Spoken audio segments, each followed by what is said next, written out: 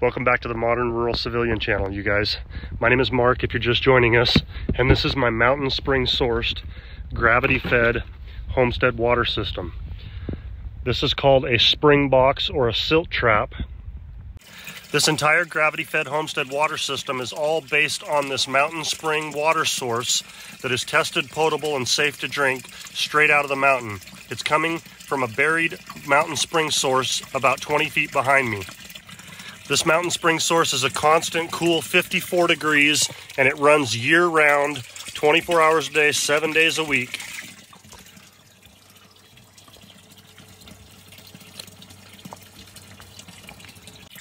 And as you can imagine, it's some of the best tasting, mineral-rich, ice-cold, crystal-clear mountain spring water that you've ever drank in your life. This green spring box is also known as a silt trap, and it's the first line of defense in the system that allows the fine silt particles to settle into the bottom of this spring box so that they can be cleaned out and bypass the system and not reach the cistern downstream. So the system is in bypass mode right now. I just got done cleaning all the silt out of the bottom of the silt trap, and I'll save that chore and show you guys in a future video. But right now, all the mountain spring water that's flowing into the spring box is leaving via this water line right here. This water line is piped underground and bypasses the 2,000-gallon concrete water cistern and all of the other portions of the water system that I'm about to show you. So in order to put the system back into functional mode, I've opened that ball valve on the left-hand fitting. That fitting leads downstream about 40 feet and enters into a 2,000-gallon concrete buried water cistern holding tank that keeps 2,000 gallons of ice-cold mountain spring water on tap at all times. You can see these tiny little holes that are drilled into the filter tube. Those are what, once this overflow tube is reinstalled, all the water is forced to go through those tiny holes in the filter tube in order to reach the cistern downstream. And the water being forced through these little holes is what gives the silt time to settle in the bottom of this spring box. So now I'm going to give you guys a complete overview of how this gravity-fed mountain spring source water system flows downstream. Fresh mountain spring water flowing into the spring box here and being forced through these tiny holes in this tube, which we call a filter tube, but the tube does not filter any sort of safety for the drinking water. Like I said before, the water is tested, potable, and safe to drink straight out of the mountain. These tiny holes just simply are there to strain the water so that the silt has time to settle in the bottom of the spring box. Now we're going to go downstream, and I'll show you the rest of the system. We're going to follow the water downstream as it flows through the tiny holes in the filter tube through this fitting. This is all buried 4 feet underground. We get over here and it comes back above ground. All of this will be buried below the frost line at 4-foot depth before winter comes here in Idaho. But the water's traveling through this line, hangs a hard left here, and flows into this buried 2,000-gallon concrete water cistern. This is the same ice-cold, fresh mountain spring water that's flowing directly out of our mountain and through our spring box that fills this 2,100-gallon concrete water cistern and then overflows out this fitting right here, which turns into this overflow line right here. The water hangs a hard left and then spills into this ram pump buffer tank. Next, we're going to take the buffer tank out of bypass mode and talk about the ram pump portion of our system. So this is the ram pump buffer tank, which also acts as a secondary silt trap. This is the ice-cold mountain spring water flowing in from the 2,100-gallon concrete water cistern. We're about to take this out of bypass mode, and you'll begin to see this tank fill up with water. When the buffer tank's in bypass mode, all the water that's flowing into the tank is being sucked off the bottom out this lowest fitting, which travels downstream and bypasses the entire system and runs back onto the ground. That's how I get all the silt out. So the first step to taking the buffer tank out of bypass mode is just simply reach down and turn the bypass ball valve off so no more water can exit through this lower bypass line. Now the tank's going to begin to fill.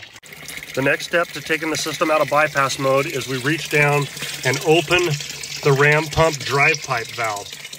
This line feeds the metal drive pipe which operates the ram pump that sits in that pump house.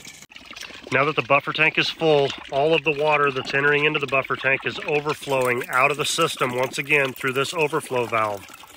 Travels down the mountain and into the floor and into the floor drain in the bottom of the ram pump house. Now we're headed down the path to the ram pump house, which is the permanent home for my DIY hydraulic ram pump. This pump house will allow my ram pump to cycle through Idaho winters, providing 4-season off-grid water to our entire homestead property.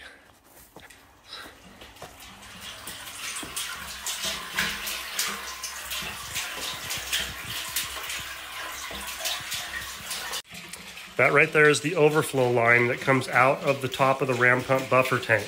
So all the water that's flowing through the system is now coming out this overflow line and flowing into this floor drain, which then leads over here through these overflow lines that return the mountain spring water back to the mountain like we never touched it at all. Before we get the ram pump cycling again, I want to give you a breakdown of the plumbing that you're looking at. This is the ram pump drive pipe, the steel drive pipe that I showed you that comes out of the bottom of the buffer tank.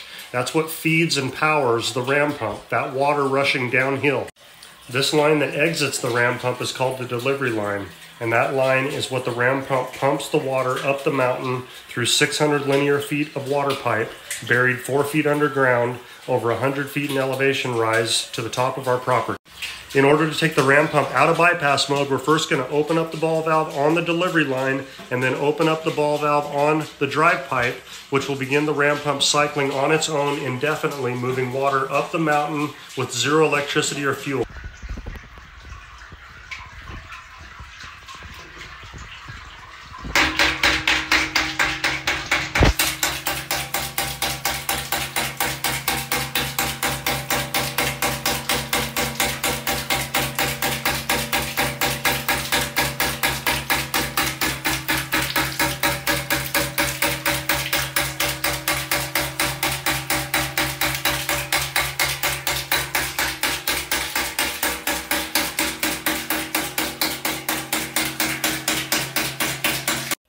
So now we're up here at the top of our homestead property at our uppermost 2,100 gallon buried concrete water cistern.